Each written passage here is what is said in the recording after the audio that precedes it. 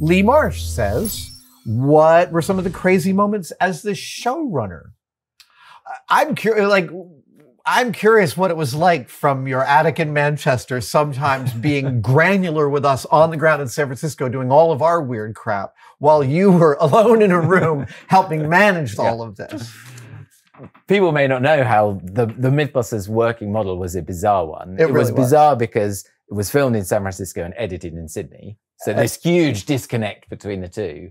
And then you were a third disconnect. I was then in Manchester, in England. But what was weirdly advantageous about that was it meant the show ran 24/7. Right, because you talked to Australia in the morning and us in the afternoon. Yeah, and so it wasn't a case that a problem at 5 p.m. on a Friday couldn't be fixed till 9 a.m. on Monday because of the time differences. Right. But I suppose there's a lot of crazy stuff that I had to deal with that is just behind the scenes show running. Right. That's not actually that interesting, I don't think. It's, legal issues and health and safety issues and managing networks and how they're feeling. Yeah. The normal crazy stuff on MythBusters went into the show.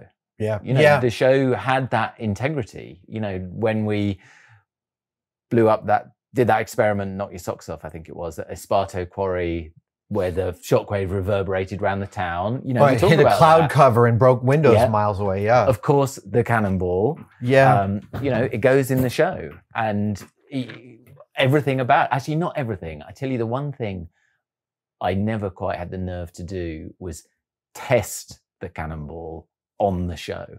What do you mean? Because the story of what that cannonball did, where it went through the... You want to go back and try and reenact its path? Yeah. How did it do all that jumping and go over the freeway? And also, it had a great... I mean, this is getting into the weeds a bit. Yeah. We had to do that sort of public forum about it, where we visited the town and all people could come and talk about what happened. Will it happen Many again? steps of repairing our relationship with Dublin Pleasanton, California. And my appearance had a level of sort of myth to it, really. So, as did the whole thing, actually. So when the incident happened, the first report said that the cannonball was about the size of a baseball, which is sort of about right. Then it was a cantaloupe. It's almost softball. Then it was a melon. Then it was a basketball. Oh, wow. The thing kept getting bigger and bigger. And when I arrived, it said, showrunner Dan Tapster has flown here first class from Manchester. It's like, no. And arrived in a Rolls Royce. What? And we had production vehicles that were always like 6 or 7 year old kind of battered. Oh, they were beat to crap. And I arrived, and we gave them all names. Do you remember?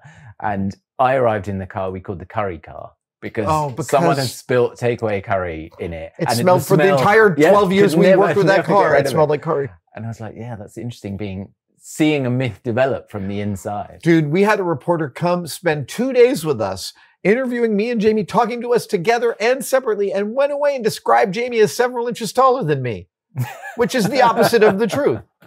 He's several inches shorter than me. Yeah. While we've been talking about the cannonball, I'll just tell this story. I don't know if you remember this. When we did that public forum thing, I had to sort of stand at this lectern, which reminded me of that scene in Jaws. But I had to stand at this lectern, and I thought, okay, my opening line, and I practiced this on my first class flight and Rolls-Royce travel, where it was to, look around the audience and say, look, obviously apologize to all of that stuff, but then say, it's not going to happen again because we're never going to fire a cannon at this facility ever again. So quite simply, it therefore can't happen. Yeah. So I'm doing the apology. I'm feeling it's going okay. We will never, ever fire a cannon at this facility ever again. I'm thinking, okay, that went well. And then behind us, they were like all the police chiefs. And one of them said, too damn right. And it was a brilliant icebreaker. And everyone laughed. And it's like, okay, this is good. But then later, I watched it. It was on CNN. Yeah. And of course, I'm the only person mic'd up. So all you see is me saying, we'll never, ever fire a cannon at this facility ever again. And it's terrible, absolutely terrible. You don't hear the guy say too damn right. So you just hear people laughing. Yeah, and me in particular, I look almost down the barrel of the camera and giggle. Oh my God. It looks so insincere. But. The moment that I remember from this is there was some disagreement between Jamie and I and Discovery about whether or not we should talk publicly about this. And Jamie and I felt strongly our way, and we did what we wanted to do, which was we drove, and you agreed with it, like all production agreed. We drove out, we apologized, we told everyone we're going to make it right. We owned it. And then we had a press conference. And I had specifically asked the public information officer for Alameda County to just let some press know that we'd be there. So we walk out of the guy's house, and there's the news trucks and 10 reporters and a phalanx of microphones. And have I ever told you what I was thinking when I looked at the phalanx of microphones? No. I'm looking at them and I'm like, oh, they're sitting in an aluminum grid rack. Well, it's been chamfered and cut at an angle. It's really specific. It's half-inch aluminum. Like somebody did that. That's like a good 3 hours on a machine shop. It can't be a big market for those things. I mean, how many do they sell? Like a couple hundred a year? Does each news truck carry one of these? And do they call each other and say, you'll break out your microphone stand? Or is it the first one on set puts up the microphone stand and everyone puts their microphones in? This is how I was thinking as I'm approaching the most frightening press opportunity I've ever had in my life. And it was another great lesson because the questions were, you know, how do you feel about this? What's going to happen? How are you going to make this right? And we answered those questions honestly and forthrightly, and the energy just disappeared. And after like 5 minutes, all the reporters were like, well, thanks, guys. We got everything we need. And we packed up and went home. Yeah. That was an incredible lesson in like, you say something and you're hiding, they can smell it and they're going to keep asking questions. But when you tell the truth, everyone's just, they get it. Yeah.